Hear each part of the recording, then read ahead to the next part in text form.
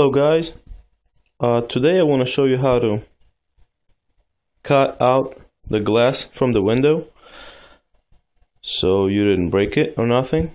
And I just pick up this windows at the curb, so you just have to I'm gonna cut it around here, cut it around the edges, and then disassemble the window and get a pencil torch and heat the cut so that it would split a little bit and then it's fall right out. Alright, came back for that. Come back when I do that.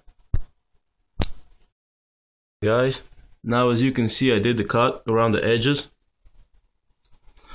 So now I'm gonna heat it up with pencil torch and I'll show you the result. Okay, now take a glass out, as you can see. Comes right out. So